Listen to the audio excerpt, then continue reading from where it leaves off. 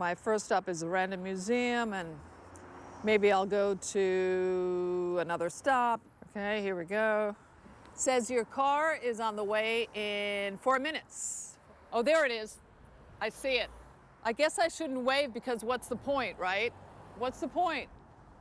Oh, but it stopped. I'm here. Oh, I think it's confused. Better run before it goes away. It wasn't supposed to stop here. Okay, we're gonna pick my son up at the Random Museum.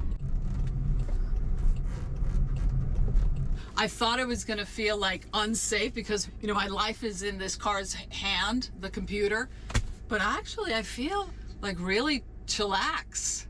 So what I do like is that it's following the speed limit, so it's very safe.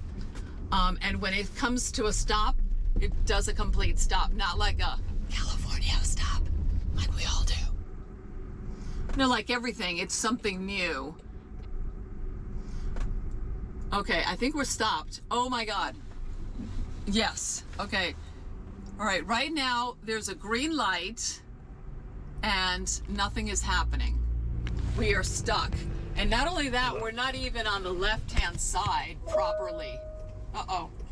Okay, it says our team is working to get you moving. Uh-oh. It was green light, it didn't know what to do. So how can I rely on a car to make the right decisions when it can't read a simple green light? Now we're going. Here we go. Woo! There's my son.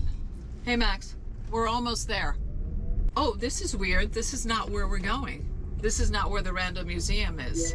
For your safety, the doors will remain locked when we arrive. So I guess it's a little confused because this is not where the Random Museum is. So I don't know what to do at the moment. Had there been a driver right here, I would have said, hey, you know, this is the wrong location, and I would give him the instructors, except that there's instructions, there's nobody here right now. Now I'm gonna have to call support and see what I could do because I'm completely at a loss right now. The location where I want to be is over there, and it's dropped me at the bottom of this hill. Connected to rider support. Go ahead and open your Waymo app. Okay, so go ahead and tap on your current drop-off.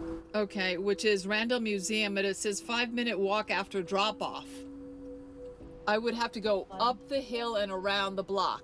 Go to the map to fine-tune the location. So you'll go ahead. Let me see, hold on. All right, I'm just gonna confirm it and see what happens. I don't know what to do at this point. I hope it takes me there. So hopefully it'll make a left, but it's not. It's gonna make a right. Ooh, I don't know where it's taking me right now. I wish I could talk to the driver.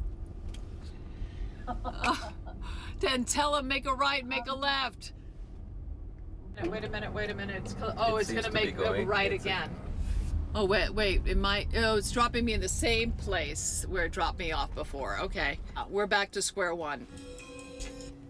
Hello, Max? Vehicle approaching. Sorry, it didn't work out. And I felt like trapped inside here. I just felt like so useless in this. You don't hire a driverless car, it drops you off and then tells you your location is 5 minutes away walking. That's not even cool. My son could have ran or, you know, walked down the hill.